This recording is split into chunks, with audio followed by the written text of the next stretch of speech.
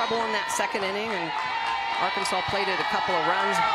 But she is a very veteran pitcher, likes to work up in the zone and can control the strike zone with the rise ball and screwball. But we're going to see a lot from her this evening, really working those corners and attacking in the upper half of the zone. Reagan Johnson leading off. Flared out towards left center field, but drifting that way. Jaden Goodwin makes the catch. 2 pitches to get the first out of the game for Kerpix. Here's the starting lineup for head coach Courtney Deifel. Reagan Kramer coming up. She's in a key spot in that 2 spot when you got Bree Ellis hitting behind you. Yeah, absolutely. When you get on base, there's a good chance that Bree Ellis is going to help do some damage. It's exactly what happened in game 1.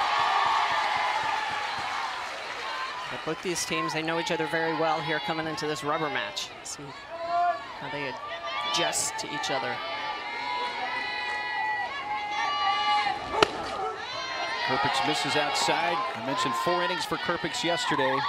Threw 83 pitches, 50 of those for strikes. And she really only gave up 3 hits. It was the 3 passes that hurt her a little bit yesterday. Now I have to address something right away. Madison Kerpix usually makes this noise with her mouth that sounds like a porpoise. And Georgia fans know that. And you hear the sound now probably through our crowd mics. The crowd is making the noise that Kerpix usually makes. She's not making that noise since she's pitching right now. The ball's hit well. Deep right field. Kearney at the fence. Gone. 3rd of the year for Reagan Kramer. And just like 2 days ago, the Razorbacks get a home run in the 1st inning.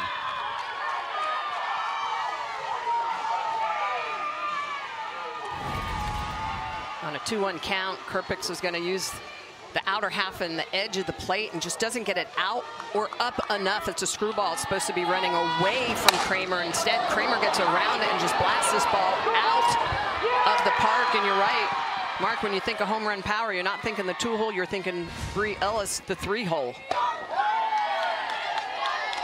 Yeah, we highlighted Reagan Kramer for good reason. But then she kind of threw a monkey wrench in that and said, you know what, I can just hit my own home runs. Exactly. I don't have to set up Bree all the time. Still the thunder a little bit from Bree. So they go back to back in the jack.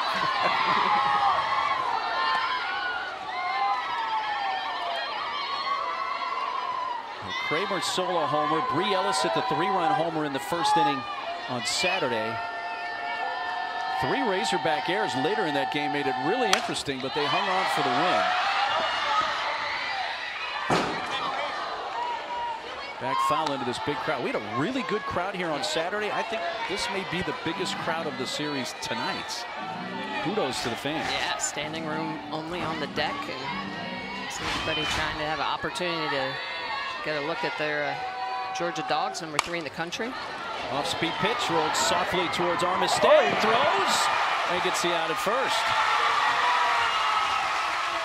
Armistead got enough on that throw, but it put her on her front side after making the throw. She wound up on the dirt. A little bit of a smile. Don't worry, there's cameras everywhere. We caught that. Yeah. We don't miss anything. Sorry, Ellie. 2 outs for freshman Kennedy Miller. Well, immediately, Kerpix going to that off-speed pitch after giving up the home run to Kramer on a 2-1 pitch. And that's what we saw in game 1 as well. Didn't come out and use the soft stuff quick enough. Hot shot skips into the glove of Sarah Mosley. They throw out Miller, who hit that one hard. But grounds, important piece of the equation here. And we don't expect Heron to throw deep into this game by any means.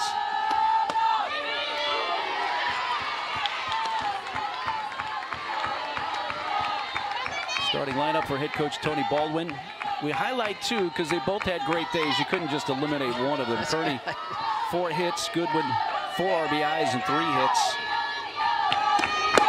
So we got to go double highlight. We don't do that often. We had to make an exception. That's absolutely. Andy Ray Davis, 2nd straight game as the DP, so that gets her out from behind the plate. Something Tony Baldwin says, you know, we got to keep our catcher fresh.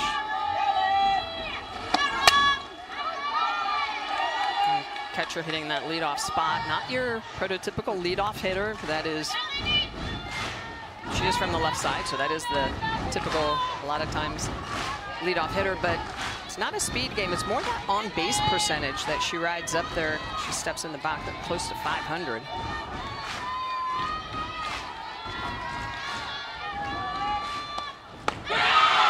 Off-speed, Herron gets strike 3. Davis goes down looking for the first out.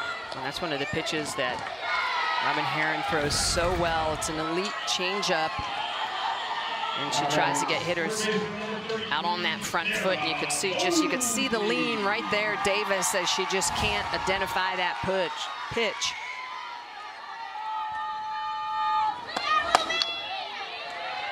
Ball one to Sarah Mosley.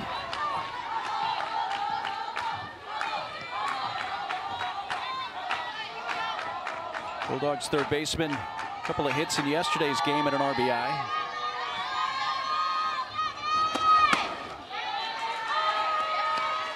This pitcher, Robert Herron, the lefty, a sophomore from Tampa, Florida. Last year as a true freshman, 8 wins. Last pitched this year, March 17th at Auburn. Just 2/3 of an inning in that one. The minor arm issue.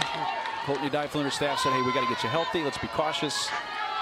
Courtney told us even before the series started, said, don't be surprised to see Herron at some point.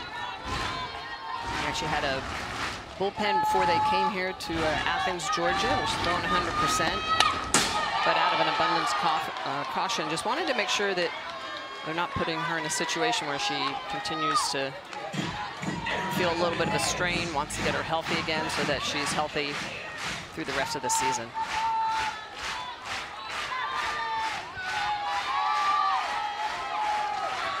Going to send a 2-2 pitch to Mosley. Mosley hits it in the air to right center field. Plenty of room for Reagan Johnson, the center fielder. 2 outs. What else can we expect from Robin Herron in the circle? Well, she's going to be mid to high 60s. She's going to attack the upper part of the zone, and it's that devastating changeup when on. And when it's on, you're going to see her use the changeup and also that rise ball in the upper half. So she's got good break. She also has that lefty spin that's going to move away from the lefties into the righties, and she's going to induce pop-ups. So when she's going, you see a lot of balls in the air and a lot of hitters out on that front foot. Jada Kearney batting in that 3-hole, the right fielder from New Jersey. 4-hit game yesterday. 3rd time she's done that in her career, tying a career high. She's such a dynamic hitter.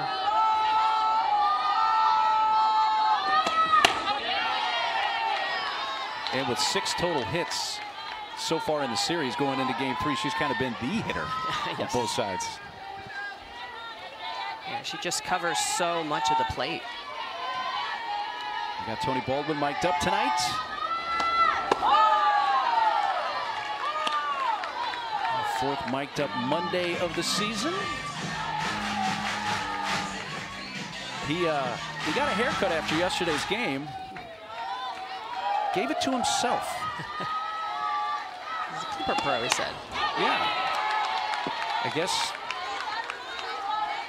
when you go through the pandemic and you either had to cut your own hair or not get it cut, yeah. Some people develop new skills. Looking good. Never said a woman, I cut my own hair. No. Guys, it's just a different ballgame. Different for the guys, for sure. That's going to reach the seats. No, I don't. Well, I'm sure we could find a few. Didn't find many women that were cutting their own hair during the pandemic. Made exceptions. Masked up and was brave and went out there. 2 outs, bases empty. 14 pitches so far from Robin Herron.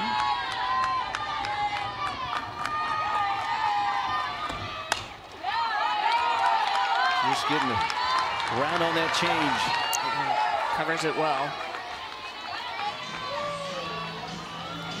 Part of the reason she has those 13 home runs is her ability to cover all the pitches. Hard, soft, inside, outside.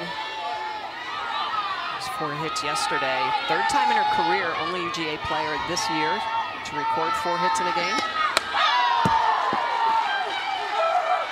That's the first kind of bad miss that we've seen from Heron.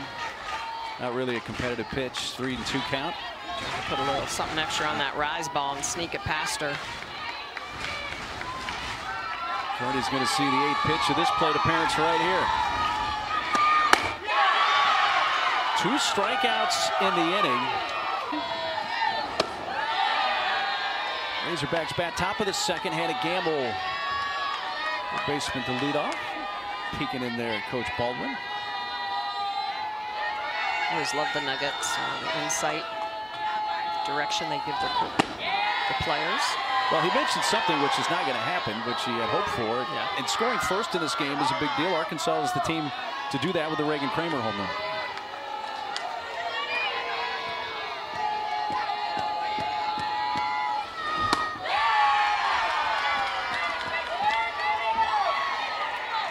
Rubber game of this 3-game series. Michelle, we should not be surprised if we see 3 pitchers on each side tonight, should we? All hands on deck. Both coaches are well aware that winning a series is of utmost importance.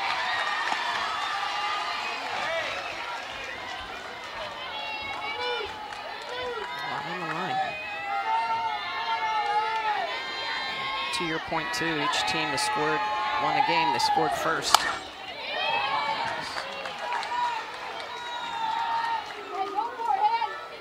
So that means for Georgia, you got Lily Backus and Shelby Walters waiting in the wings. We'll probably see at some point tonight in the circle. On the Arkansas side, Morgan Linestock, as well as Hannah Camenzind, who's playing right field right now to start the game for Arkansas. Pitches as well. That ball is blasted into the construction zone. Home run.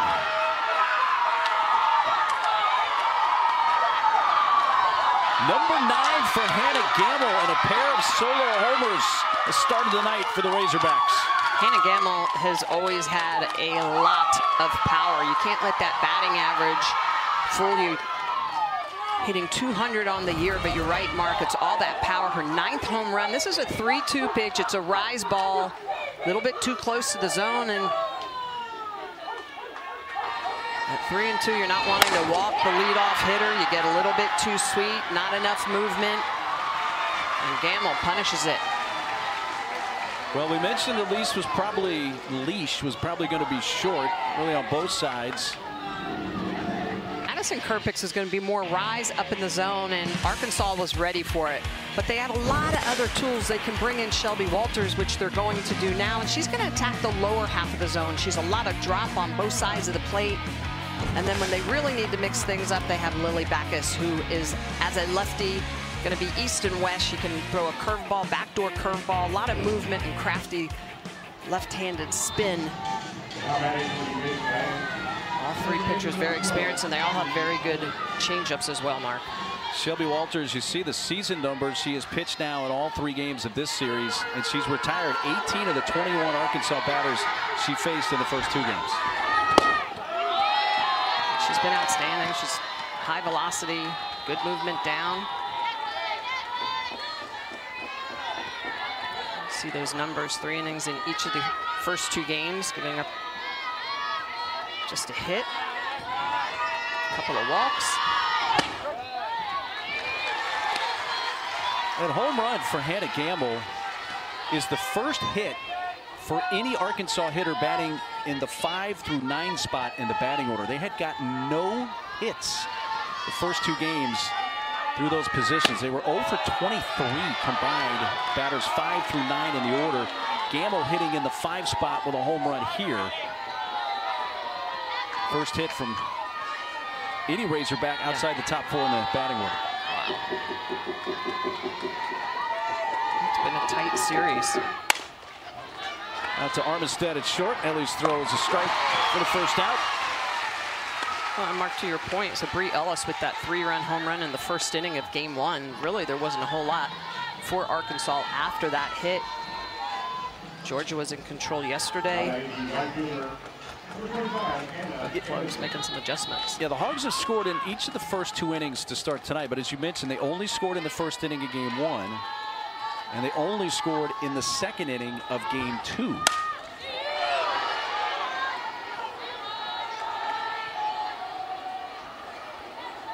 Here's Hannah Cambins in. Do not be surprised if we see her in the circle at some point tonight for the Razorbacks. But when you're sporting a .353 batting average, coach is going to find a spot for you in the field as well. Absolutely. Doesn't usually hit when she's pitching. Opportunity for her to swing it here. Opens up the lineup, as you mentioned too, Mark, for Arkansas coaching staff. Hannah started game 2 of the series yesterday and went 5 1/3 innings for the Razorbacks.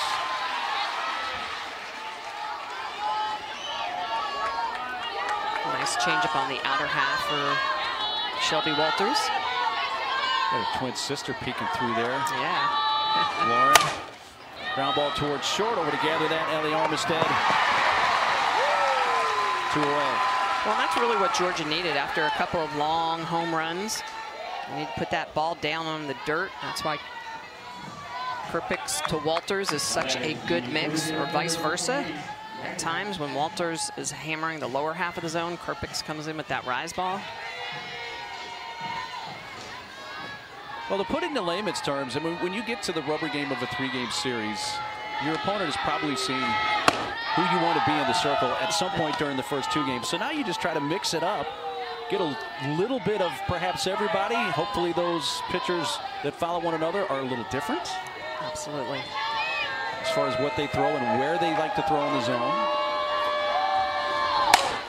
Yeah, you're exposed. By game 3 of the series, everybody knows everything about everyone. So it's all about execution. There are no secrets. No secrets. Georgia native Rylan Hedgecock from the Valdosta area, which is down near the Florida line. 1-2.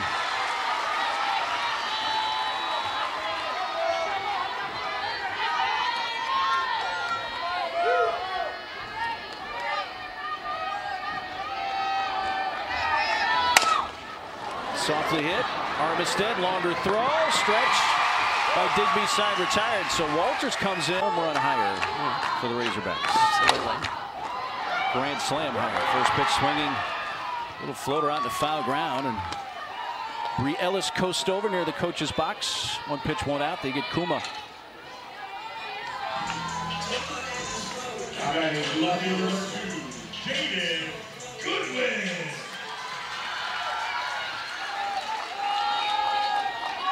Jaden Goodwin. 3 for 4 yesterday. 2 doubles, 4 RBIs, scored twice.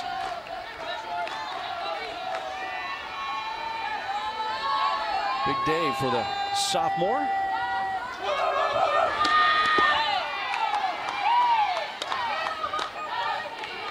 She's definitely taken steps in her sophomore year. The 274 as a freshman last year, 7 homers. And she comes into this game hitting 100 points higher than that right now, 383. That average definitely up. Seeing the ball a lot better, just 7 strikeouts on the year. Only 7 walks as well, so she's definitely swinging, putting the ball in play.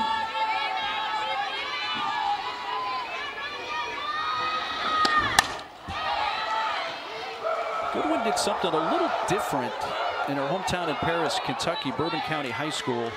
She played basketball for 3 seasons on the high school basketball team, but all the softball she played, she did exclusively on the club level and not for her high school.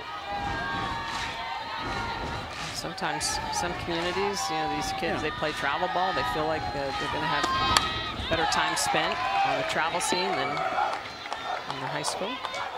Kentucky is a pretty good basketball state, I think. So, you know, it's, you tend to play with that bigger ball. You know their hoops in the Bluegrass State. 1-2 pitch. Waited on the off speed and pulls it foul. This is a big battle for her. Goodwin, the left side, being attacked by Robin Herron, who just has that lefty spin, crafty. I mean, her velocity is up this year, so just a little more challenging. Big movement on a curve ball, rise ball.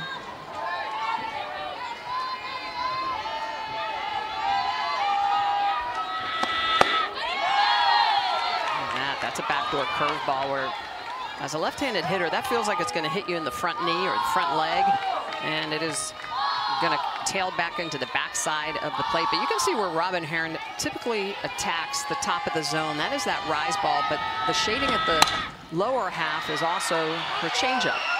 That's in play in foul territory for Reagan Kramer. So 2 foul ball outs to begin the Georgia second. 26 pitches for Herron, so she's been pretty economical. And I guess a big question in this story, we're going to find out how long can she go and how effective can she be tonight. Absolutely. A couple weeks off, you know, they said that she had a really good pen before they came to Athens, threw 100%, but wanted to make sure she was back in game shape. And Courtney Deifel said there's a chance she probably won't go a full game. We'd spot use her here or there just because we don't know where her endurance really is at this point. And the spot that Courtney elects to use her first in this series is, oh yeah, you're going to start the rubber game of the series. Here's the ball. Have fun. Well, and it's interesting because Linestock was so good in game 1. I think everybody just assumed she would be rolling out there and using that drop ball. So there's a good chance Georgia was not as prepared to see Herron. It's totally surprised me when Courtney told me before the game that she was going to throw Herron. I'm not criticizing the choice. No, not at all. I think it's a great choice. Like you, I think you felt the same way, that Linestock. I bet Georgia felt the same way they were going to see Linestock. And they probably will at some point. That ball's dumped into right field. Ellie Armistead has the first hit of the game for the Dogs. A 2-out single.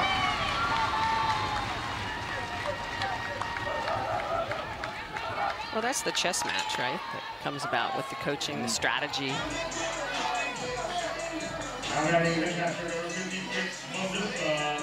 Marissa Miller getting the start, back-to-back games at catcher for the Bulldogs. She had some productive at-bats in yesterday's game. She went 0 for 2, but she had a walk, an RBI, and scored a run. Only 12 total at-bats on the season, 1 hit, and that 1 hit is a 3-run homer.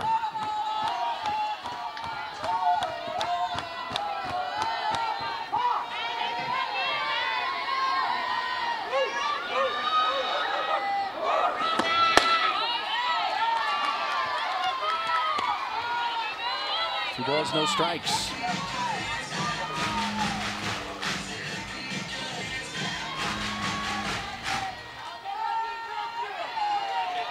Armistead at first, 2 outs, 2-0 delivery.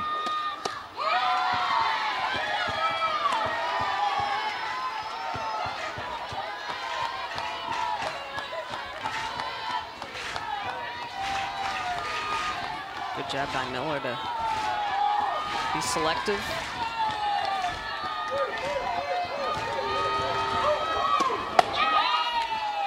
He takes a high strike.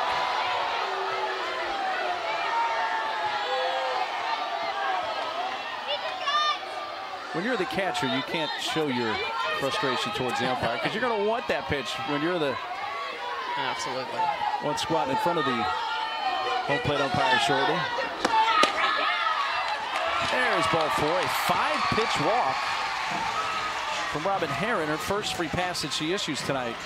And a couple of 2-out base runners. Tying runs are on for Georgia. Already better adjustments in the second inning. Herron, 2 outs.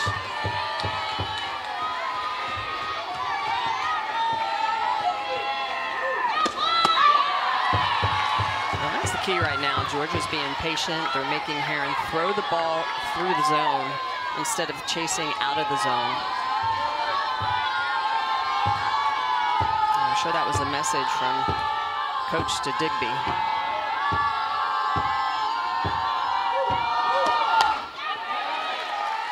Ran in on the hands But it's 66 miles per hour.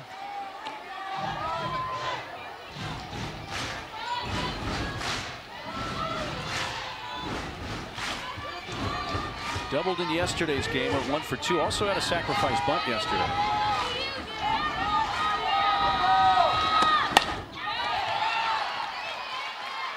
What a decent pitch to whack at there. That was in the zone. 1 ball, 2 strikes. Dogs hit 500. 2 outs yesterday. Produced 5 of their 8 runs that way. Oh, that's one of the most important stats in my book. How are you hitting with 2 outs, pressuring the pitcher, making it hard to retire that 3rd out of the inning? And getting this 3rd out for Herron's been a bit tricky here. It looked like she was going to have a 2nd consecutive 3-up, 3-down inning, but that little base hit to right for Armistead has kept it going. That ball's hit to center field, and it's going to stay in the park for Reagan Johnson. So a couple of 2-out base runners. Dogs strand both after 2. 2-0. Next time they pick up those bats again. First pitch swinging, long Cannon's in. A long hop to Digby, who steps on the base, 3 unassisted. 1 pitch, 1 out. Shelby Walters.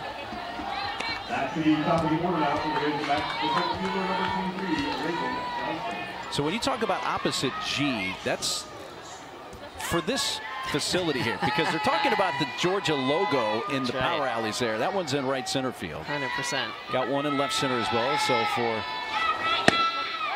all those wondering, yes. That's the Oppo G. Now you can see them both. That's right. And so the lefties are going to that left center. The righties are going to right center. And that's keeping that bat inside the ball.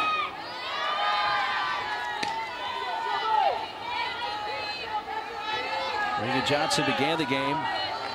Fly ball to left. 0 for 1.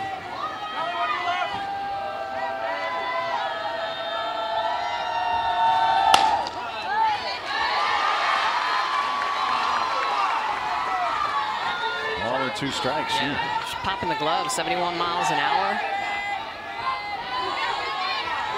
A little more heat.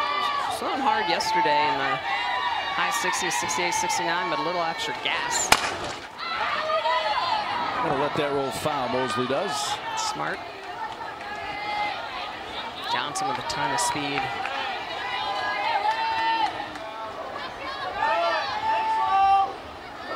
Reagan Johnson had a 3-hit game here on Saturday. 1 hit yesterday, so 4 in the series.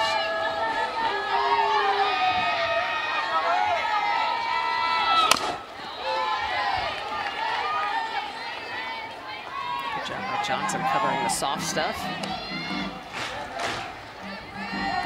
Both these coaching staffs talk a lot about the EV window, the velocity window that you have to cover with the hard and the soft.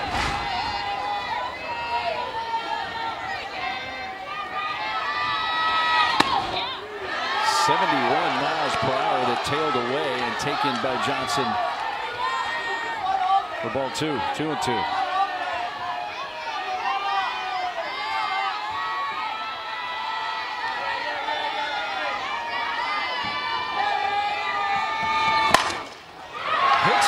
The drawn in Mosley at 3rd. And a base hit for Reagan Johnson. Well, all the infielders were playing in because of the speed of Johnson and her bat control.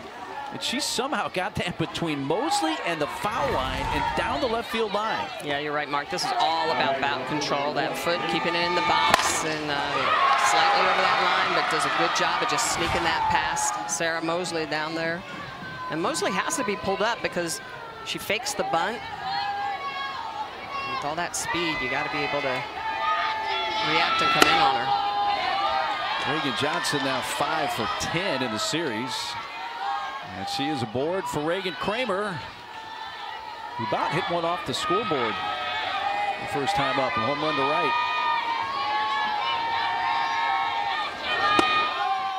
The year doing damage in the 2-hole.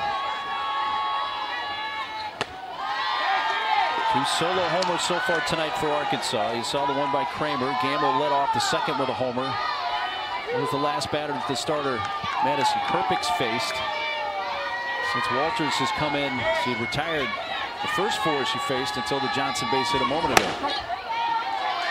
Yeah, she's lighting it up, man. She's hitting 70, 71 pretty consistently with that pitch. Yeah, working that outer half to the lefties. That's part of the reason she rolls a lot of ground balls.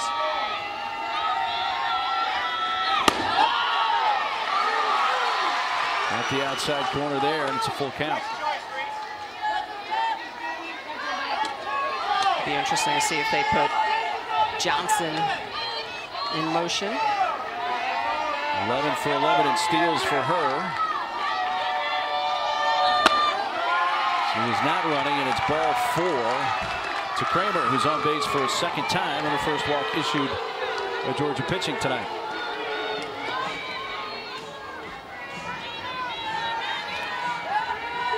And now Walters is going to face Bree Ellis with a couple of runners on base. Ellis in game 1 was first pitch swinging on a pitch on the inner half. More than likely won't get that same location unless they're throwing it below the knees. Yeah, that was definitely not inside. Not going to go back there. You don't go back to that spot where someone hits a home run off you unless you can go there for a ball. And at 0, first pitch coming, you want to work from ahead. Try that. Put that pitch in a spot where she hasn't previously cranked it out of the yard. There you go. We'll go back there. 73.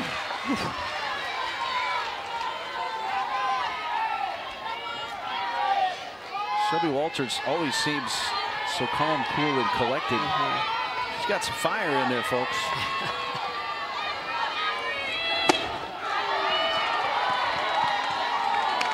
Can't get her to chase on 0-2. Bree Ellis hitting 13 of 14. She's had 1 hit in each of the 2 games of this series, including that 3-run homer Saturday.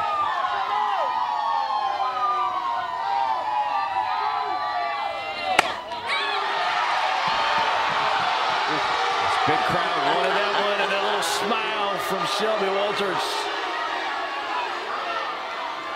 Oh, yeah. Thumbs down. That's old school. I like that. Dating back to Roman times. Just thumbs down. It's pretty simple.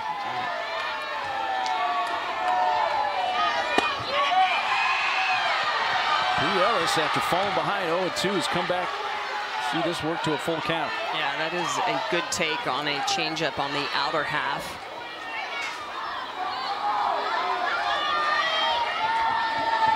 Back-to-back full counts for Walters as she walked Kramer on a 3-2 pitch. Now gives Ellis a 3-2 offering. Ran it in on her, and she was geared up to swing there. She was. I'd have come back with that changeup again. With that swing, she looked like she was looking for something hard. 100%. Hard and in. Which, a lot of right-handed pitchers low in the zone like to throw to that arm side of the plate. Key is you have to keep it at the knees. And Bree Ellis knows that. She knows she's got to drop that barrel quickly to get to that inner half. Line drive left field, just foul. That missed the foul pole by maybe 3 or 4 feet. And that was a rocket. Wow, that's what I was saying. I'd come back to the inner half. And I understand why Georgia doesn't want to, because Bree Ellis is a very good changeup hitter.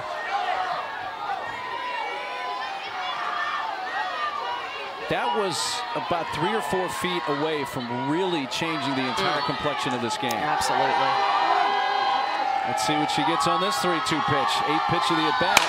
And a liner, foul. Man, that thing was hooking. Mosley almost got to the ball in foul ground to catch it. Well, that just shows how strong Bree Ellis is as well, because that pitch was more outer half, and she still got around it. Yeah. Drove that hard on the line.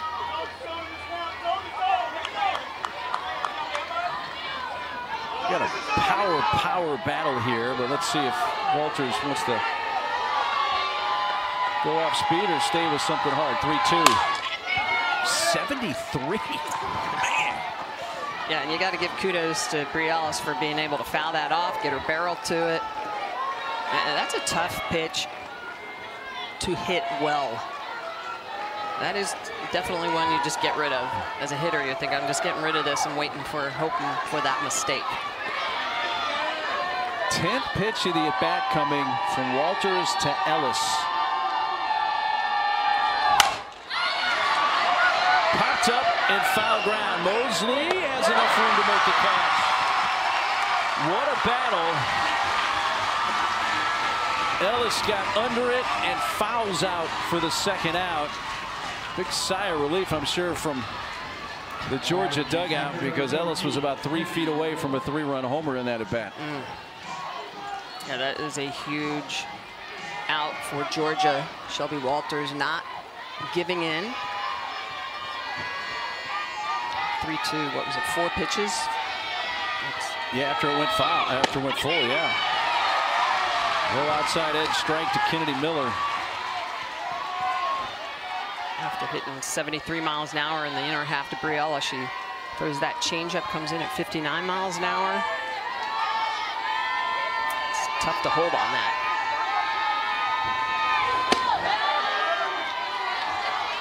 Goes back out there with some velocity and misses a ball and a strike.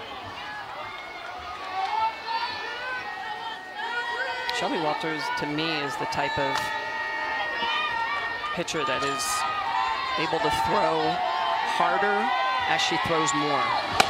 In other words, she's relaxed. Well, the readings we're getting on the gun are proving exactly what you're saying. Yeah, because sometimes as a pitcher, you try to over-muscle the pitch, right? And that's never going to add to velocity. Once you've thrown 2-3 days, this is her 3rd day in a row, you kind of start to get a little bit loose, a little bit relaxed, because you're a little more tired, you're not muscling it as much. Always heard that if you're a pitcher and you want it to throw as hard as you can, that's usually the worst thing you can think of. Absolutely. Because it's not going to go well. Exactly. She's had a really good weekend, and here we are on Monday night. Only 4 batters have reached against her, and 2 of those in this inning.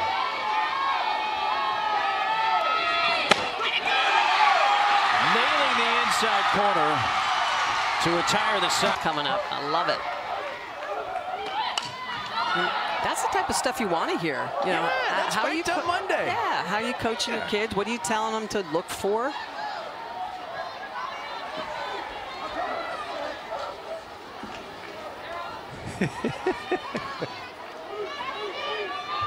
I love talking to Tony because he comes up with phrases that I've never heard before that are really unique, that are just kind of Tony Baldwinisms. Yeah, there you go.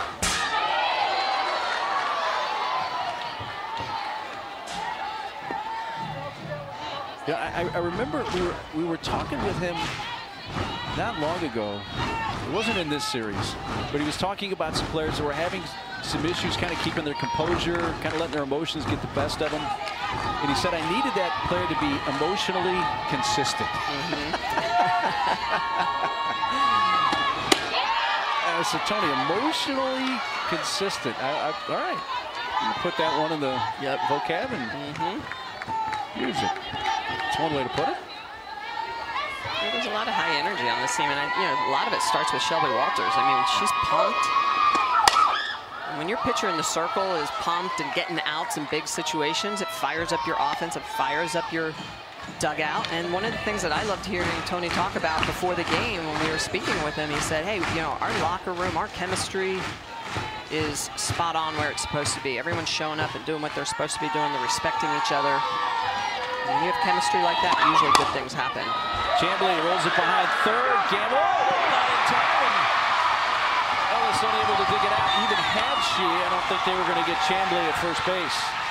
Yeah, Sydney Chamblee runs up the pitch count on her. And now the leadoff batter's on here in the 3rd, and the top of the order up. Now, second time through, always hitters know what they're hunting. But she's got that lefty-lefty matchup here going against Lindy Ray Davis. It'll be interesting to see what Arkansas decides to do depending on what Davis does with Mosley, Kearney, and Kuma. Just thinking the same thing, because obviously Chamblee, a left-handed hitter, led off the inning.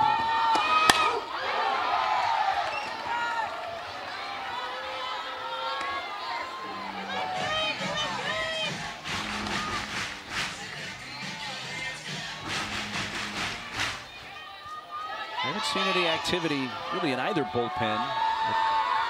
Really looking at the Arkansas side at this juncture. Well, I think another kind of sign to Chambly's hit was on a 1-2 count. Usually when you're in control, you want your pitcher to be able to retire that hitter once you get those 2 strikes. On the infield, Lauren Kamens in. Shortstop squeezes it for the first out. That's huge. That's a non-productive out. Keeps Chambly at first.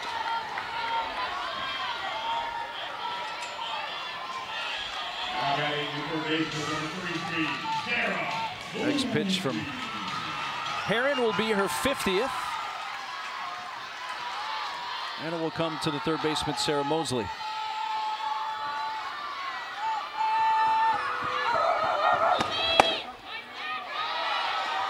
She's able to get that location all night.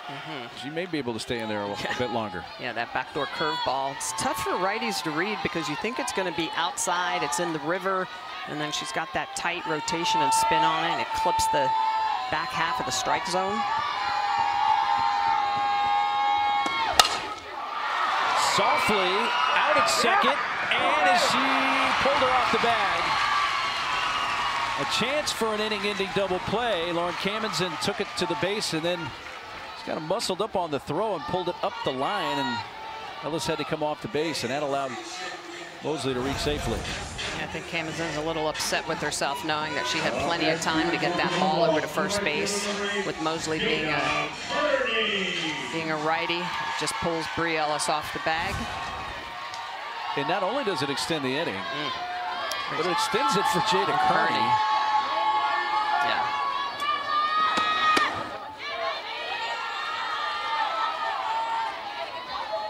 Four hits yesterday, 2 on Saturday, so she has 6 in the series. Leads the Dogs with 13 home runs. After hitting 19 last year, which was 7th best in the nation.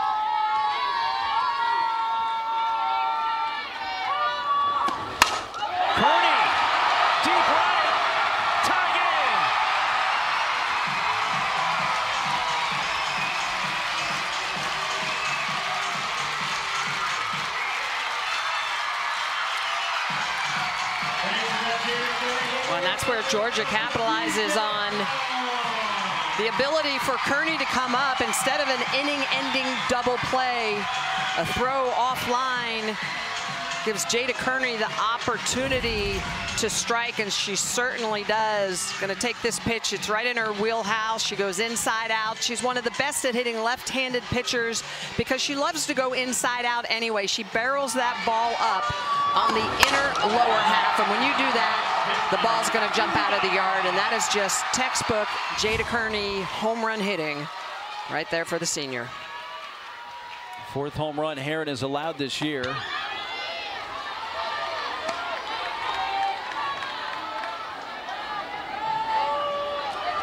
14th home run for Kearney, man. Just so much power off that bat.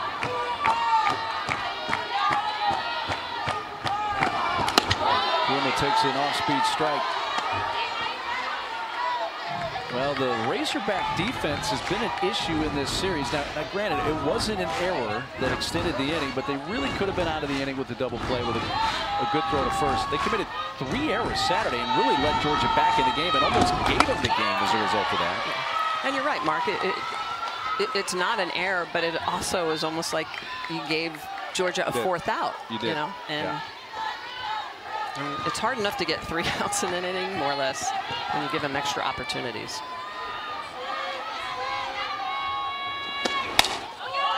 There's always been that rule, I call it a rule, in official scoring that you can't assume a double play. But for me, in an instance where if the relay to first is anywhere good and in time would end in a double play, basically isn't even. Yeah, and that was it was just a tough play, unfortunately, for the Razorbacks. Coach Courtney Deifel, you know, we always guess who you or your opposition are going to start. We were 0 for 2 tonight. So you had her kind of in the holster all weekend. What brought you to the determination, like, this is the time to bring her out? Well, she's feeling really good, and we have a lot of trust in her. So she's been rehabbing. Andrew, our trainer's been doing incredible work with her, and she's feeling good, and wanted to give her the ball. She lit up when I told her, so it's pretty exciting. Yeah. Oh, that's awesome. And Coach, your offense, couple of solo home runs already in this game. Walter's now throwing a little bit lower in the zone. What kind of adjustments do you want to see your offense make? Well, I actually feel like we're grinding really well. I think we're, you know, a couple inches away from 3 more on the board. So I think they're seeing it well. I think they're just timing it and just going to stay the course. Appreciate the time. Thank you, Coach. Thank you. Head Coach Courtney Deifel. She alluded to the ball hit by Bree Ellis that was just a few feet away from being a line drive off the foul pole. It would have been a 3-run home run. But it was a, 10-11 pitch at bat, and eventually Walters was able to get Ellis to foul out. So that early 2-0 lead for the Razorbacks is gone after the Kearney game-tying 2-run homer. We go to the top of the 4th. Hannah Gamble, who hit one out to left her first time up, leads off. And immediately first pitch. She's going to see the changeup. Going to take some of that power away.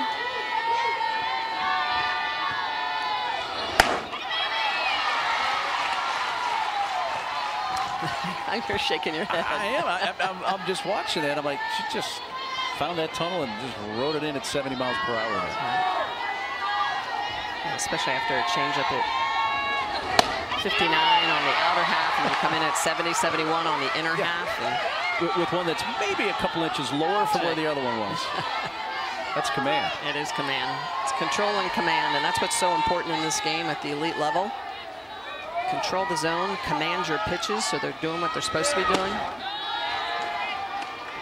And that's a nice curveball in the outer half. It's curve, rise, gets under it a little bit, try to expand the zone. But both these teams have been pretty good at covering pitches out of the zone and just not really chasing them, making the pitchers work hard.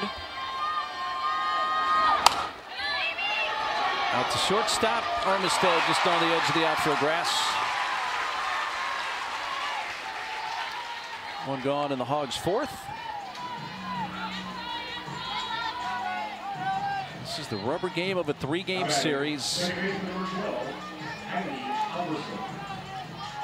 Georgia will have a midweek this week, but the upcoming series at Tennessee looms for them. Tennessee beaten by Auburn in the final game of that series yesterday, ending Tennessee's 20-game winning streak. Well, it was interesting talking with Tony Baldwin before this game. He was like, all right, tomorrow's mandatory day off, Wednesday game, Thursday we travel. So I'm sure he's thinking, how do we get ready for Carlin Pickens and Peyton Gottschall and everything that Tennessee is going to throw at them? It's tough. And we love the Monday night games, but this obviously is the only game going on in the conference. So Tennessee has that extra day, technically. Yep. And they're at home, so they don't have a travel day. Well, and even for Arkansas today, you know, they're not in classes, so they have a little more extra time to prep for tonight's game. Players for Georgia were all in class today. Razorbacks will go home, and they will take on Mizzou next weekend in Fayetteville. That's what's ahead for the Hogs. Missouri's been having a good year. Started off the season unranked and made their way into it. Halverson gets enough of that to get it out to center, and it's trapped by Chambly. It's a base hit for Kylie Halverson. Chambly, a little bit of hesitation. She was trying to decide, am I going to lay up or am I going to dive for this? And it's so tough. Just about 2 steps earlier, she hesitated just a little bit and then shoestrings this, but it does hit the grass. Great effort, though, to try to go get that.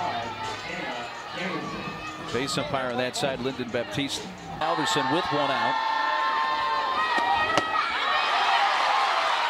Camen's in behind it. Strike 1.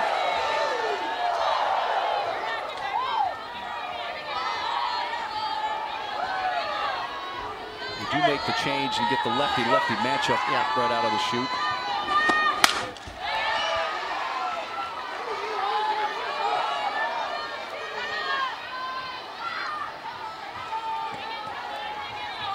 No balls, 2 strikes. Backus.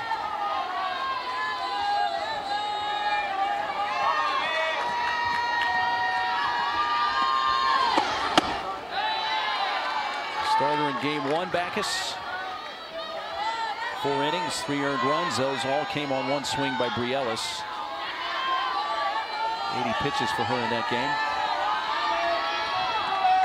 And 40 were strikes, so she was 50-50. So as you mentioned, had a little bit of command issues. Sometimes a little bit of nerves. You know, that's the thing with college softball pitchers. You have to be able to be a starter, a middle reliever, and a closer. What hat will you wear tonight?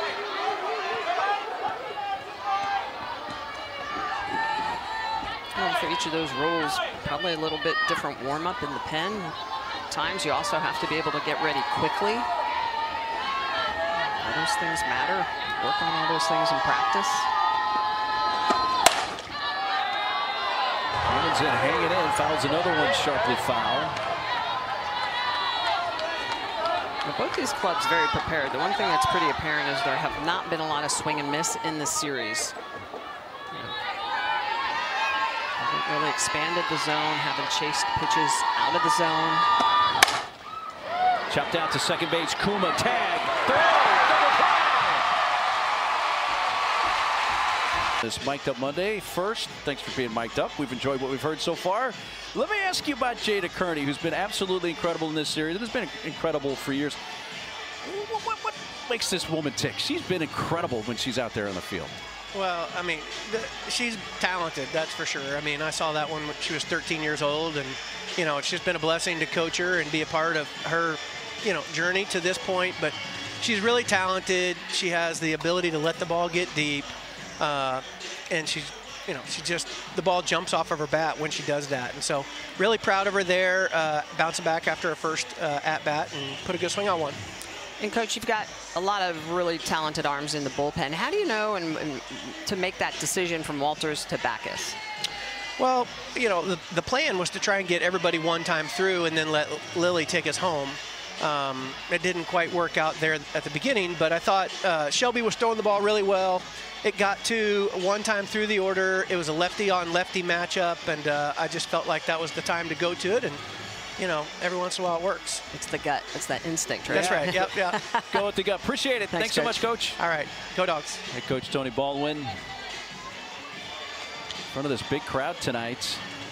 Now, before we just came on with that interview, he had the headset on, so we were talking for just a few seconds before we came back live. And I said, hey, the crowd's great. And he said, you know, the reason why is because the high schools, middle schools, elementary schools are all on spring break this week here locally. So they're able to come out tonight.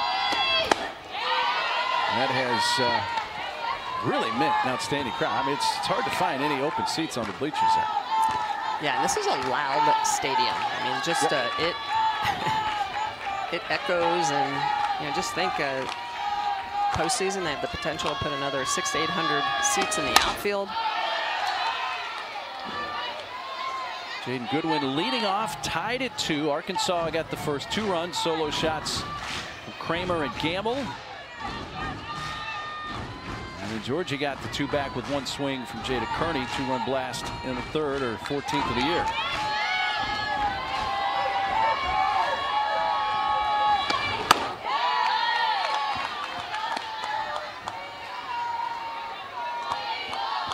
Ought to be young and on spring break. Apparently on a good team because they're wearing medals. They are. And they're baby bulldogs. You see that? They're bulldogs also. Rip foul. Boy, and you could tell that Goodwin was sitting in. Nice curveball in the outer half pitch prior, and she doesn't even sniff at it. Come back to the inner half, and she's all over it.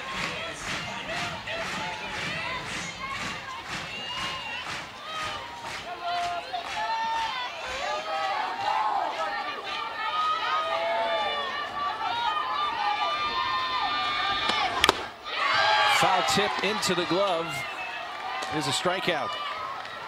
And that's that rise ball that Heron throws so well. So she'll expand the zone on the lower half with the curveball and then attack you upstairs, get up into your eyes, and that ball Not only is it moving up, it's moving out. So she's going to be moving that through 2 different planes. And it looks like we're going to have a pitching change here as well for Linestock on Saturday in the win.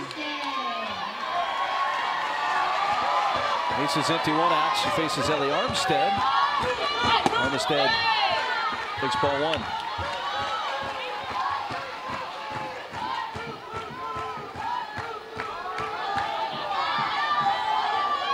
Ellie with a 2-out base hit to right in the 2nd inning is 1 for 1. How much of a different look, line song from Herron? Very different look. Yeah, just different movement. So you're going to be looking at a different part of the zone.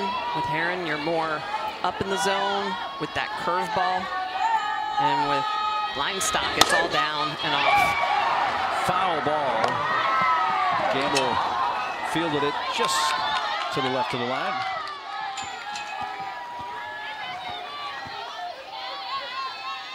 And what you're really going to see from Linestock is that drop ball on Saturday. She threw it about 76% of the time with that changeup, about a quarter of the time. Just really good mix of pitches, and she got Georgia to chase a lot of stuff down, pitches out of the zone or in the shadow zone, we like to say. Left field, it's going to hang up there for Reagan Kramer. Off the bat, looked like it had a chance to go a little further than that. Kind of died in the evening. The wind's not really blowing at all. Well, and that's one of the things that Georgia didn't do in game 1 is get under that drop ball and reverse the spin out. You know, a lot of coaches will say, look, you bring that barrel down in, reverse that spin off that drop ball and drive it, you know, line drive it into the night. 6 strikeouts. 5 on the drop on Saturday. And another part of what she brings, and even Tony Baldwin mentioned this to us before the game, is her height. She is 6 feet 2 inches tall, and that length, that extra length, the levers that she has, that makes a difference. Yeah, it's the depth of the drop, or how steep it is, and that's one of the things that Courtney Deifel talked a lot about.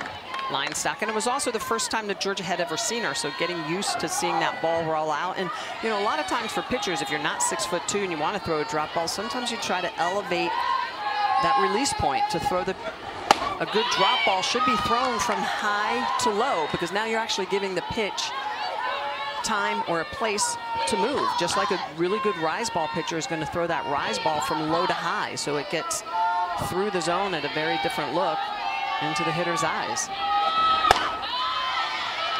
Strike on the outside edge, 2-2.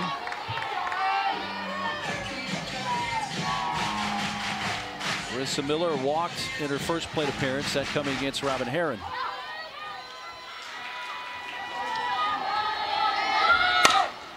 Third base, snagged by Gamble. This throw is a good one to retire the side. Down in order.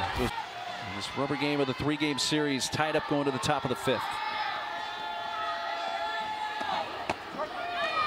8, 9, and 1 hitters. Ryland Hedgecock leading off, takes a strike. Grounded out her first time up.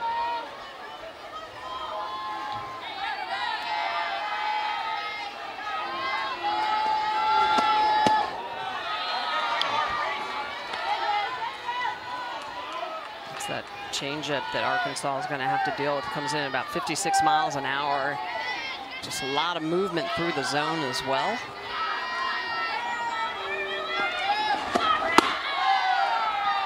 Upstairs on the rise, Lily Backus faced only 1 hitter when she came into the game in the 4th, but got 2 outs thanks to a double play. Backus a little extra juice. Big game. Through those 4 innings in game 1. Was not used yesterday. Coming into the series, was one of the probably most used arms, I guess you could say. I mean, really had been relied on a lot. In her first season in the program, transfer from North Carolina.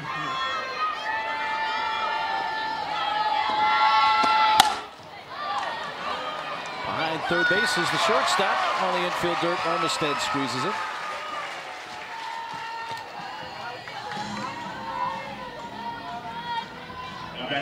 She's crafty, she's sneaky, she can kind of move that ball into righties. That curve. Just almost the way that Heron was doing it for Arkansas against Georgia.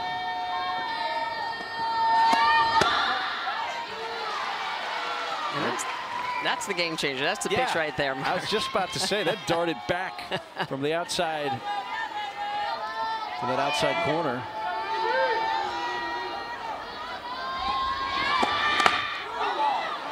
That's foul. Did it hit the knob of the bat? Yeah, maybe it looked like it went off the knob. It's always frustrating as a hitter. And as a pitcher, you're like, yes. Camenzind starts to approach, goes off the knob. And of course, catcher usually gets plunked on that, which never feels good.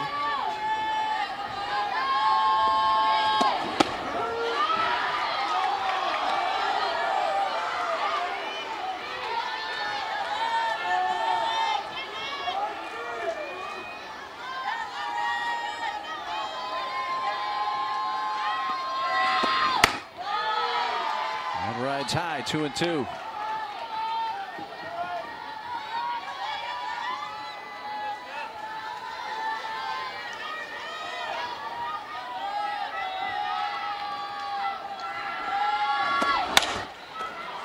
Out to Kuma, knocks it down, has time, and then wide throw.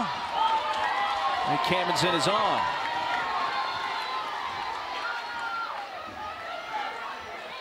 Rare error on Kuma. Most less it is right now. Top 5 game available on the ESPN app as well. Can't wait to see that one. It's going to be a good weekend up there in Knoxville. Got Oklahoma, Texas next weekend as well, and the Big 12. A lot of big matchups next weekend. Good time of the year. Top of the order, Reagan Johnson.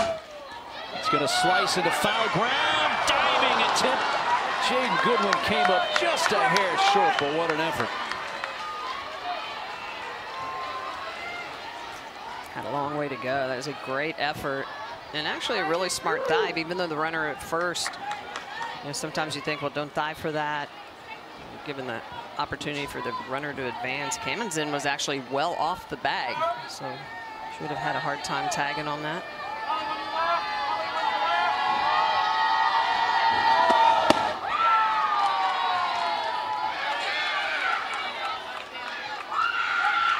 Two balls and a strike. Johnson began the game with a fly ball to left. A base hit down the left field liner last time up. 5 for 10 in the series. Takes a strike and it runs to 2-2. That is a pretty pitch. Change up in any count. You've got to be ready for it.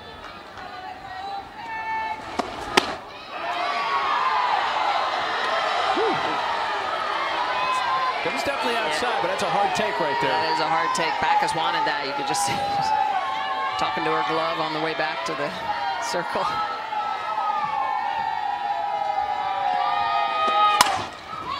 To short, Armistead, good play. That was not a routine play. It was an in-between hop. Armistead, after fielding that, kind of sidearm accurate throw, somewhat off balance. Got the out of Reagan Johnson, who runs exceedingly well. Does advance Camenzind down to second with 2 outs.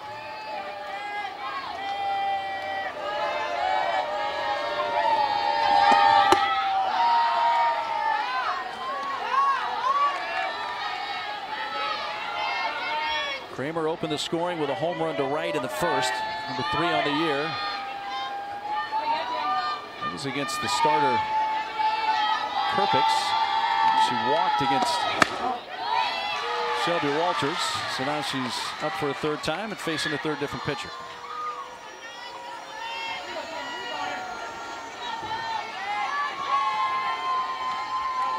Hogs so far tonight 0 for 2 with runners in scoring position.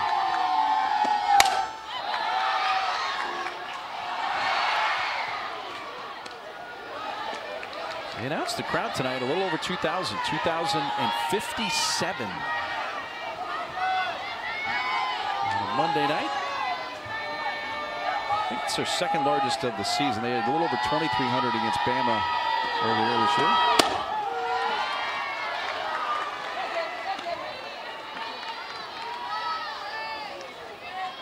Definitely well-supported program. Indeed. 2-2 pitch. That's going to lead play in amongst that 2,000 plus spectators. Cheering on the fan with the catch. That's awesome. Yeah. Well, the other thing that makes it so loud is the way that the stands are basically high. They're steep and very steep. Yeah, it creates a great environment. The sound will just echo out on that field. A little bit high, full count. I think we're at the apex of that because that sound, I think, comes up. We're atop the stands. Just kind of funnels that noise up, and it's been great crowds. Big 3-2 pitch. Reagan Kramer's on base for a third time tonight. There's the 3 different pitchers, and it's going to give Bree Ellis a 2-out chance, and that brought double thumbs down from that young lady. Yeah, that's a curve. Georgia was trying to sneak in a inside first pitch strike.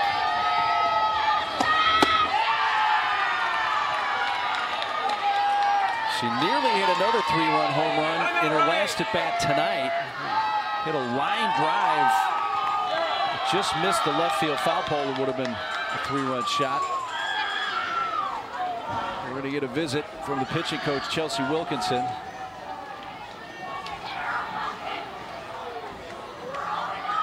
Well, I think here you have to obviously be very careful because you've got Bree Ellis with all that home run power. You've got the freshman Kennedy Miller coming up behind her, who has a .430 batting average, 6 home runs herself. But has been held pretty quiet in this series. 1 for 8 at the moment, had 1 hit on Saturday. And if you're Georgia and you just pick one player on the lineup and say, we don't want this player to beat us, it's going to be Bree Ellis. 100%.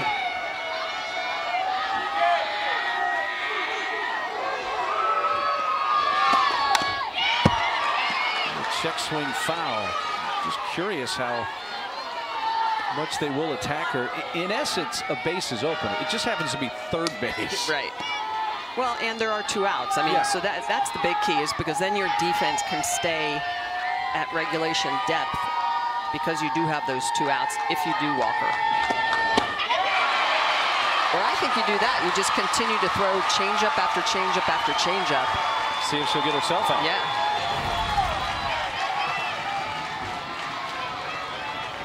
Yeah, she went. That was the right call. It's 1-2. So much movement on that change. Good block there. Miller.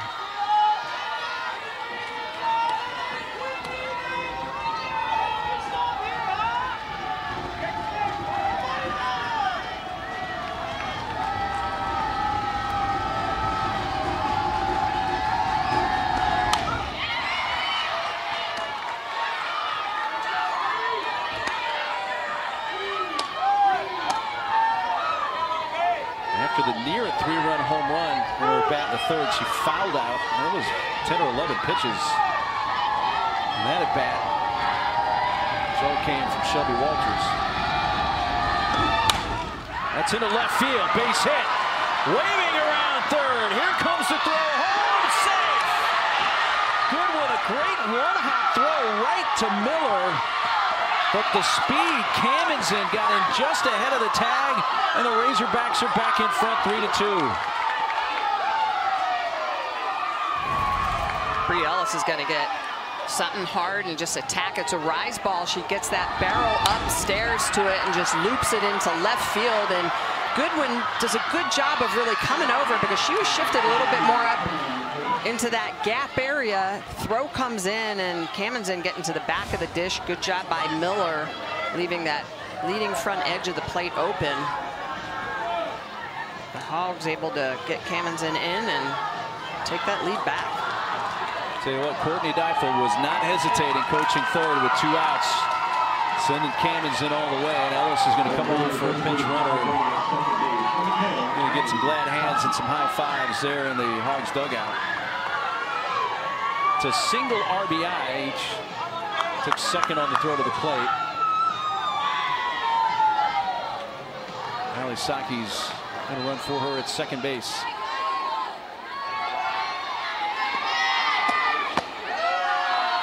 Kennedy Miller takes ball one inside. Really, when you go back and look at this inning, Reagan Kramer deserves a lot of credit. That two-out walk to bring Bri Ellis up was big. And a very rare, well, the first error of the series for Georgia, and a very rare error for Kuma, just her third of the season. Yeah, especially to the 9 hole, so it rolls over the order. So the run scored by Cannonson is an unearned run. Backus getting ahead of Kennedy Miller, 1 and 2. Yeah, a little extra something on that pitch at 65 miles an hour.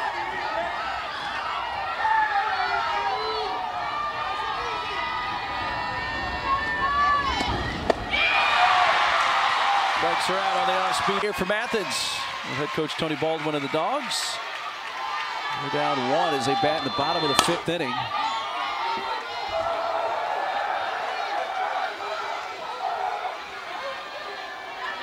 Emily Digby leading off. It's the 8, 9, and 1 part of the order for Georgia.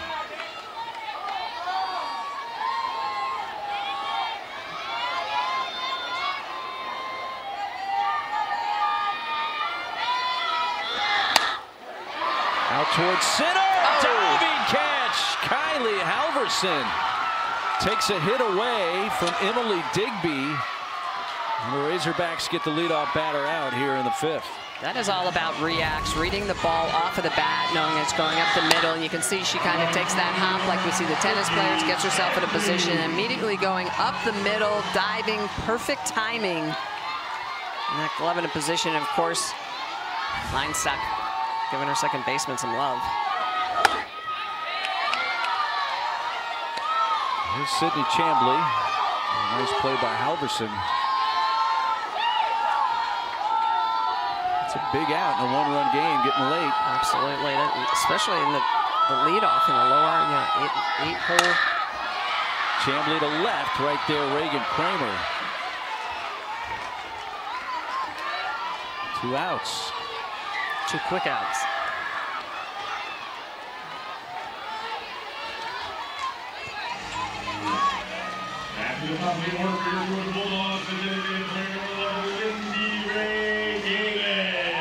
Back to the top of the order with Davis.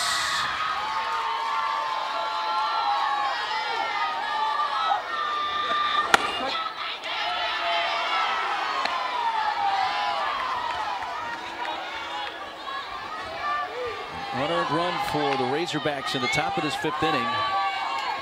Bri Ellis's RBI hit.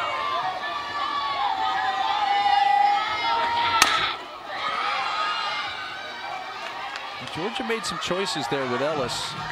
You flirt with danger with a bat like Bri Ellis. Yeah. Yeah, I think I'd have gone back with that changeup. I'd throw something hard way out, because obviously that was still up and it was hard and she still reached it, but it's that changeup that's so important. Ryan Song thought she had strike 3. Courtney Deifel, from what I'm seeing there, is concurring. I think Backus felt the same way. A couple of pitches she wanted, but got squeezed, so both sides. Will this stay in play? No. Which, if that's strike 3, that would have been at the inning. A couple of back-to-back changeups. Lineside, we talk a lot about her drop ball and how elite it is, how much movement it has, but her changeup has really been so effective in this series.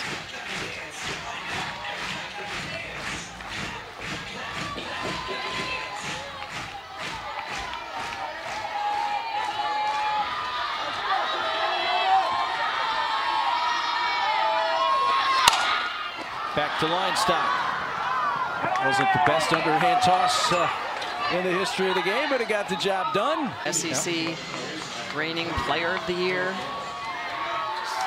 A lot of talent on that team for Tim Walton. Into April 1st. Is it, any April Fool's jokes today? Anybody get you? Or you get anybody? No, Me neither. Boring. We were born together, I guess. Gamble leading off. Razorbacks. 1-run lead here in the top of the 6th. Rubber game of a 3-game series from Athens, Georgia. Partner, 2-time Olympic gold medalist Michelle Smith. I'm Mark Neely. Happy to have you with us on this Mic'd Up Monday.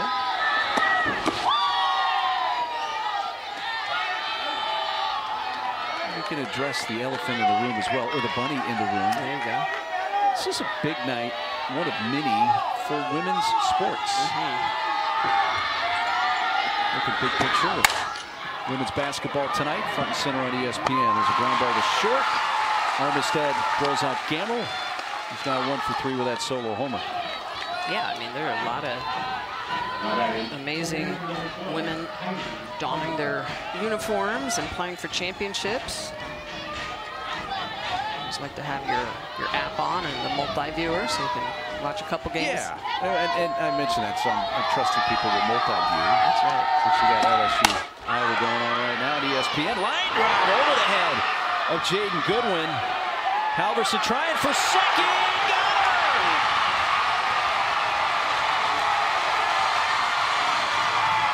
Goodwin just missed throwing out Kamens in at the plate, and inning ago, and this time she gets Halverson, who's shaken up.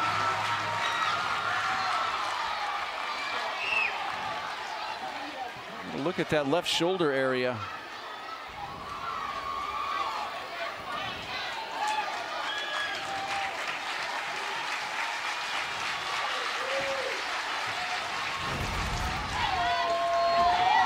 Having herself a game. Gets all into this ball and just drives it over Goodwin's head, but great reacts to get it off of the wall and back into Sydney Kuma. Kuma in a good position to be able to make the tag. Hopefully Halverson is able to continue working on that left arm. It's a single and a 7-4 put out at second base. Goodwin getting the assist in left. Halverson's second hit of the game, but bases are empty with 2 outs. Hannah Kamens in. And Halverson, 9 times out of 10, that's a double. It just was very well played by Goodwin out in left field. I think all day, as a hitter, you're rounding. You know that that's a double off the bat. Just a really good relay. And Halverson made a really good play defensively in the last inning. But if you look at the nearly 3 games we have had here, and both teams came in with really good reputations defensively. Yeah. But Georgia's had the better series defensively. That's easy to say because Arkansas had 4 errors on this series, including 3 in the first game. Yeah, and somehow it didn't hurt them. They won. Right. And like Coach Deifel said, we almost tried to give it away, but we didn't. If you can recover and win an SEC game after you've committed 3 errors, you're pretty fortunate. You're living right. Georgia's committed the game's only error tonight. Yep. Which has led to an unearned run. Something Arkansas has done in this game, kind of flying under the radar, because that's a hit for Halverson. They've had at least 1 hit in every inning tonight. Yeah, they've been on base. No 1, 2, 3 innings for the Georgia pitching staff. On the flip side, Arkansas's had 3 1, 2, 3 innings. 3 up, 3 down. It's hard to get your momentum going offensively when you're retired in order. Upstairs to Hannah Kamens in, and it's a full count.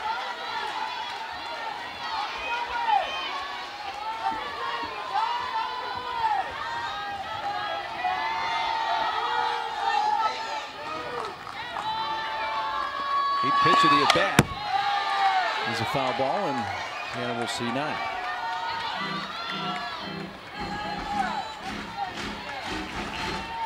Backus came in the 4th, got the final 2 outs. 2 down, bases empty here, top of the 6th.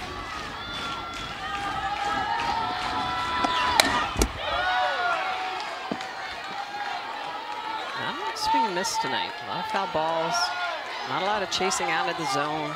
Even with the elite changeups that both pitchers on these staffs have.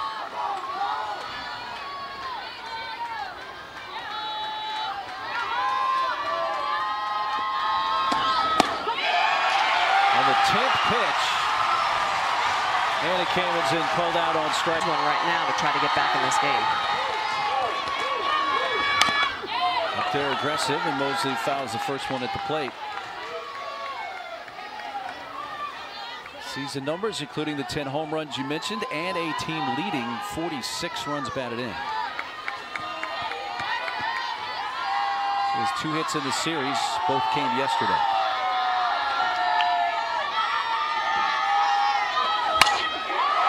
Base hit left field. Reagan Kramer able to cut it off. Mosley has a leadoff base hit.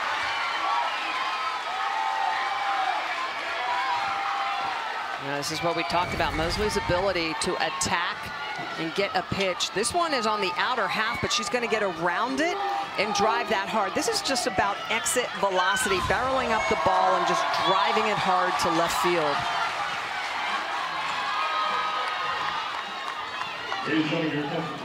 Big leadoff hit late in the game. Anna Davila is going to be the pinch runner for Mosley at first base, representing the tying run, and they have Kearney, who's already hit a 2-run homer tonight, representing the go-ahead run.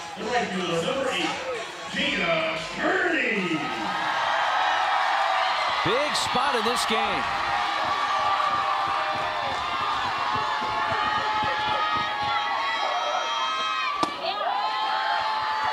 And this series started on Saturday. Kearney was hitting .364.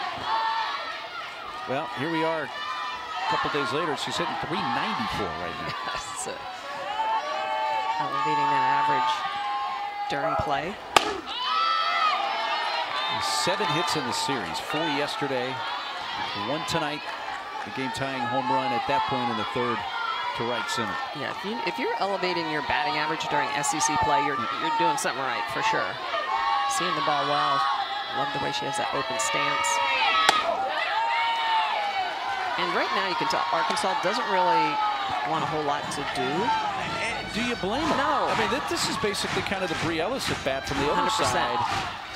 Even though there's no outs, you have a runner on first. If you look at Kuma Godwin, haven't done a whole lot. Armstead does have a base hit, but that was off a different pitcher. I think the other thing that you have the opportunity is that if you can get her to chase something out, you try to play that card, but I mean, they're still going at her. They're going at her with a lot of soft. Yes, that last one was soft, so what does Linestock bring on 2-2? Strike 3 on the outside corner. Maybe the pitch of the night comes from Morgan Linestock to get the hottest hitter over the weekend on strikes. And after seeing soft the pitch prior, you go back to that drop ball in the outer half.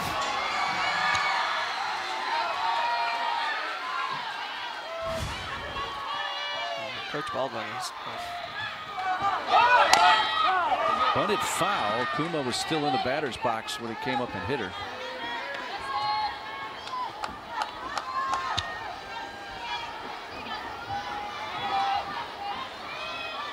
One on, one out. Kuma tonight has popped out and struck out.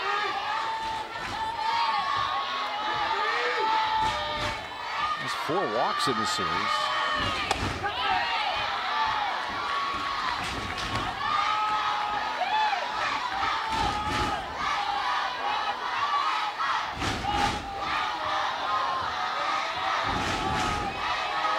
Big crowd, a lot of youngsters making their voice heard right now.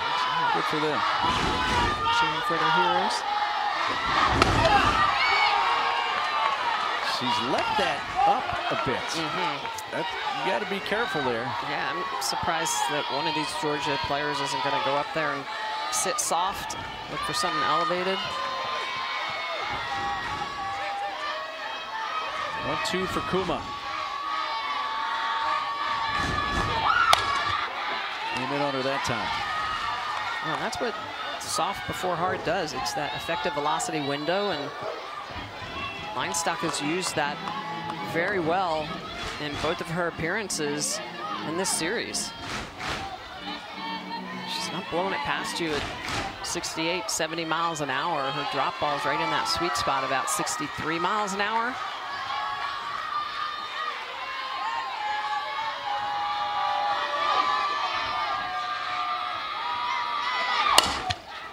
Foul ball to third. And that, so at times Georgia's watching the elevated drop ball and then chasing that one. That's kind of in the shadow part of the zone. It's starting at the knee and diving into the dirt versus the one that starts mid-thigh and ends at the knee.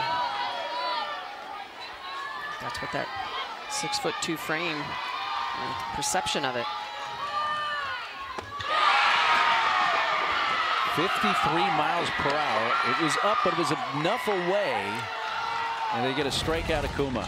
Oh, Kuma's way out in front of this pitch. You can tell she doesn't identify it. She is very early on it. And part of that's because Leinstock spins this ball so well. There's a lot of rotation. There's a lot of spin speed, even though the pitch speed's only 54 miles an hour. Up the middle, base hit for Goodwin.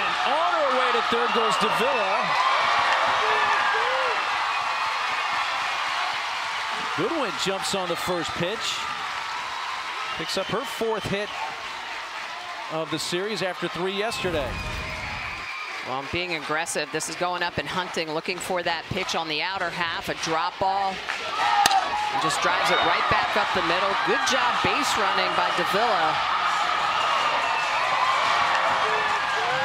Come on, Hannah! Come on, Hannah! Get down, get down, get down, get down! In game 2, and then a single in the 6th inning. So she's a couple hits in the series. Yeah, 4 to be exact. Has hit at least 1 hit in all 3 games.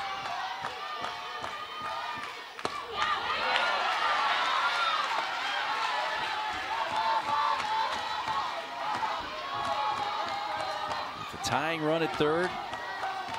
Pinch runner Davila. Go ahead run at first at Goodwin. Georgia trailing 3-2, bottom of the 6th. The rubber game of the series from Athens.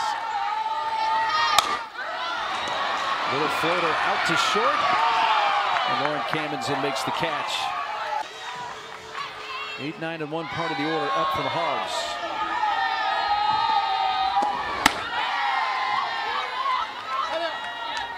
DP, Ryland Hedgecock. Tony Baldwin comes out with the lineup card for the plate umpire Ronald Burkhardt.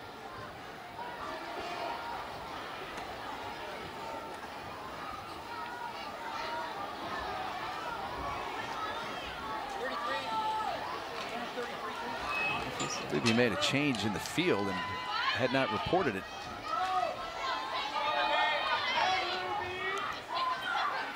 It's just the return of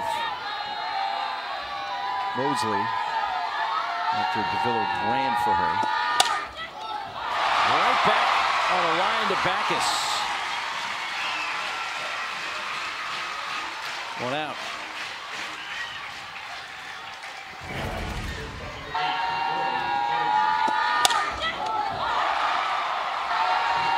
Love that. Backus up on those tippy toes, make sure she gets it.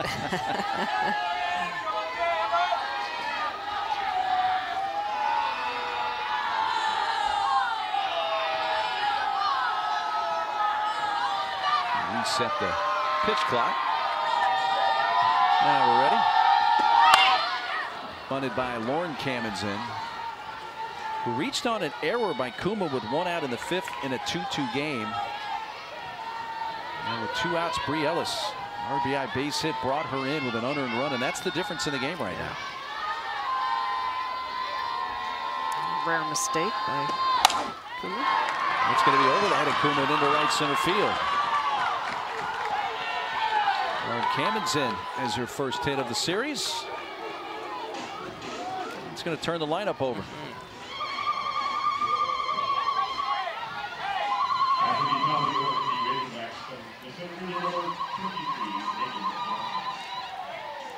With that base hit, they've had at least one hit in every inning. Yeah, they have. I mean, I look at my scorecard, and it's got a lot of movement on it on the Arkansas side. Well, they had 7 hits, 1 in each inning for Arkansas. Megan Johnson has one of those hits. That was a single back in the 3rd. And she slaps that into left, so it's the first multi-hit inning of the game for the Razorbacks. And this is big in the top of the 7th, the opportunity for the Razorbacks to put an insurance run up on the board. I mean, that would make things a lot easier on line stock and the defense, but it's a well spread out attack, hits in every inning. And a big at bat here for Reagan Kramer, who they haven't gotten out tonight. She's walked twice and hit a solo homer in the 1st to open the scoring. But it's big for several different reasons. One, whatever the outcome is, but barring an inning-ending double play, say that fast, it's Bree Ellis who's on deck. And if you're Georgia, that's the last player you want to see come up. Absolutely. Pulled foul. It looks like almost Arkansas right now is sitting soft. 0-1 hit, 0-1 base hit by Kamenzen, 0-1 pitch, 0-1 base hit by Johnson. Back-to-back singles. Courtney Deifel's team, 4-4 in conference play right now. Kramer takes down low. When you count all the pitches that Kramer has seen with the 2 walks and the home runs, she's seen 20 pitches tonight.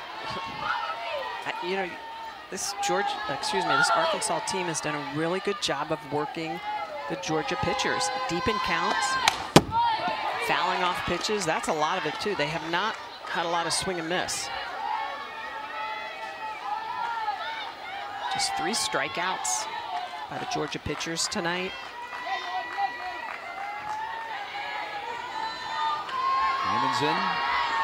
Lauren Kamenzen and Johnson on base, rolled to Kuma. All right, now you've got first base open with Ellis coming up. This should be the easiest answer in the book, shouldn't it? I mean, is there any way, shape, or form you even pitch to Bree Ellis here? No, I think if you don't intentionally walk her, then you still have to pitch around her and very carefully, because even the base hit that she had in the 5th inning that scored the run was a rise ball up at her shoulders. And they're going to put on attention. Yeah. So, yeah,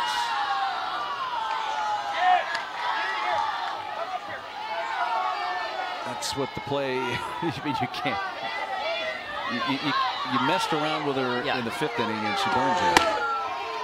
Yeah, you're not going to let her ice the game here. 100%. I mean, as coaches or athletes in the game forever, you always say, don't let their best player, their best hitter beat you, and you've got to be able to work around that.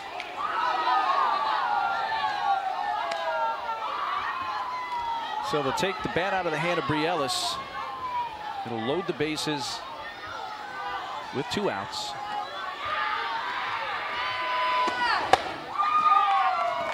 And bring up Kennedy Miller.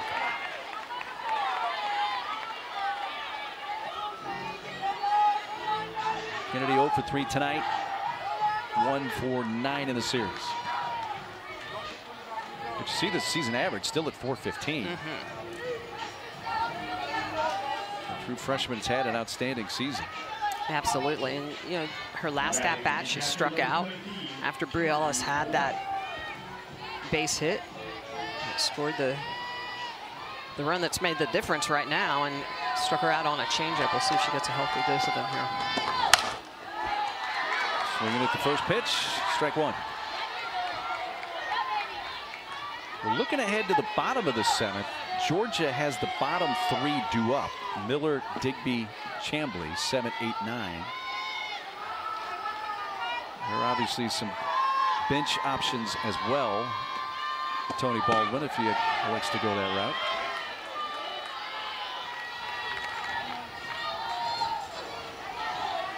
We told Dallas Goodnight not playing again tonight. His leg injuries kept her out of this series. We hope to have her back for the Tennessee series. And that hit Kennedy Miller and will force in a run. The ruling on the field is upheld. Yeah. The batter was in the batter's box when she was hit with the softball. So not surprised by that the call is upheld. But if you're Georgia, you got to roll the dice there. Yeah. It's a big point of the game. Yeah, absolutely. So it scores Lauren Cammonson. Arkansas is going to take at least a 2-run lead to the bottom of the 7th. Hannah Gamble, the hitter.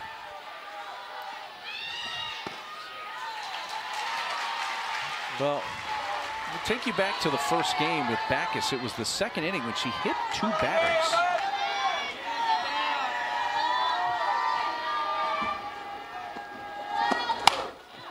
And then the key at that point, they made a change. You know, we talked with Chelsea Wilkinson and Coach Baldwin about it. They're like, hey, you know, we got to change our game plan here. We're not going to hit their batters all weekend. Yeah, and Arkansas has really challenged the Georgia pitching staff. They have been up, been forcing that inner half to really thread the needle. They're blocked by Marissa Miller to keep that ball in front of her. The base is loaded, 2 outs and a run in. Gamble, deep drive, left field, and the dagger. Grand slam. Hannah Gamble, her 2nd homer of the game.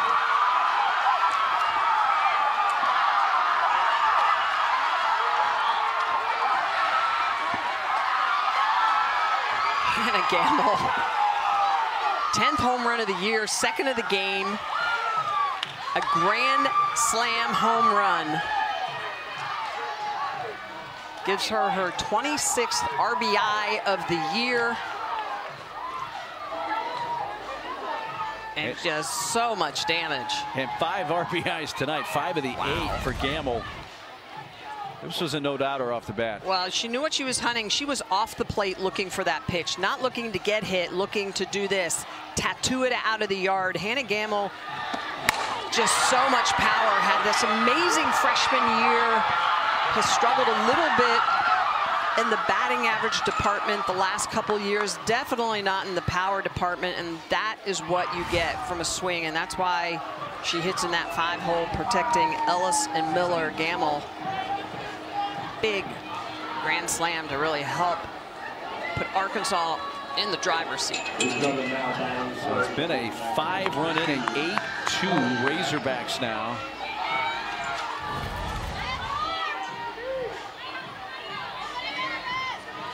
Does that move have a name? I don't know. I don't think I could do it. I might throw my back out. Yeah, so I have would. to teach me that. If we did that, we'd be visiting a chiropractor the next day.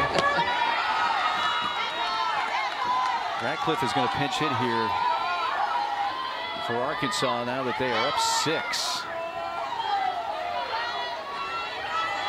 Ratcliffe. Almost hit it. She bats for Halverson. First at bat of the series for Carly. 1 homer on the year.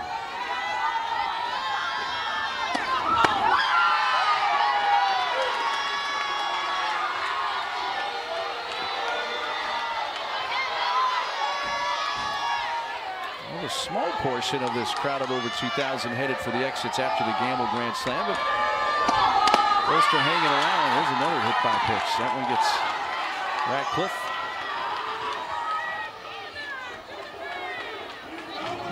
For Tony Baldwin's team, a win tonight would mean that they would be just 1 game behind Tennessee for the top spot in the SEC. Unless they rally big, that opportunity is going to fall by the wayside. Yeah, and this just shows how hard the SEC is, right? To win games, to win series, even at home, on the road. Arkansas as well, picking up a couple wins if they do win tonight in this series. Really starts to help get them toward the upper half of the SEC standings. Yeah, an Arkansas win would make them 5-4, drop Georgia to 6-3. So they'd be just a game behind Georgia in the standings. See Riley Cloud going to run at first base. Cliff.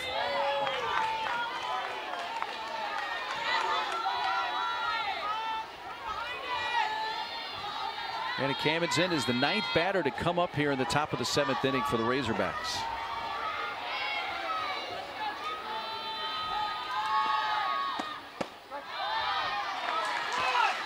Her twin sister Lauren got the rally going in this inning with a 1-out single.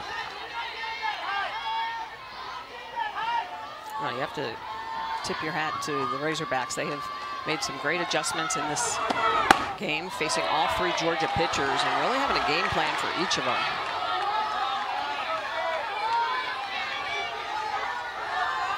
Two home runs off of Kerpix. Walters really did a great job going one time through the lineup. Was pulled for Backus. The big bats are going to have to pick it up here for Georgia. Rear high and RBIs for Hannah Gamble. She hit both those home runs to basically the same place, but I think the second one was definitely hit a little bit farther. Yeah. It's hard to judge because of the construction going on out there. Yeah, her spray chart is definitely more pull power and the ability to hit it about 40 feet over the fence. Yes. Well, you mentioned her great season in 2022, and she had 18 home runs. First team All-American that year, All-SEC defensive team, first team All-SEC. And there's where it wound up. She's halfway there to that great season, so it's 9 and 10. Yeah. Multi-homer game tonight. Just put Gamble in double-digit home runs for the year. And Marissa Miller leading off. She's walked and grounded out. Big hill to climb here for Georgia if they are to take the rubber game of this series. Down 8-2, bottom of the 7th.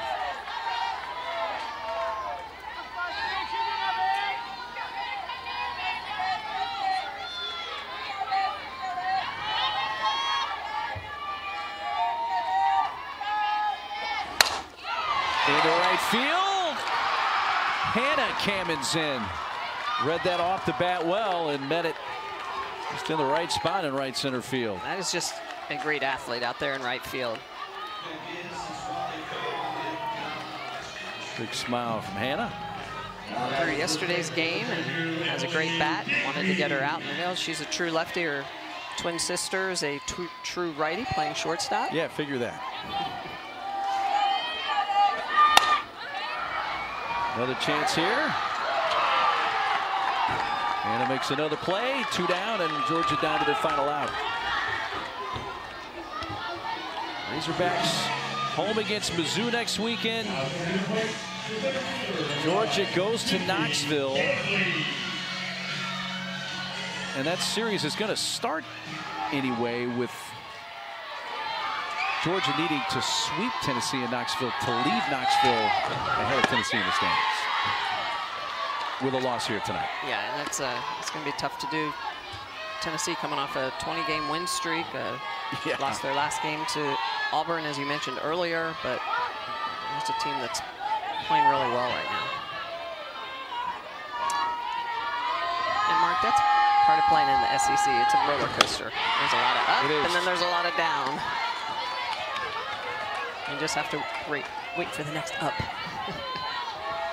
It could be right around the corner, or a bigger dip down could be right around the corner. You never know in this conference. 0-2 pitch. A strikeout ends it. And Arkansas, big late, put it away with 5 in the 7th, and they win the rubber game of the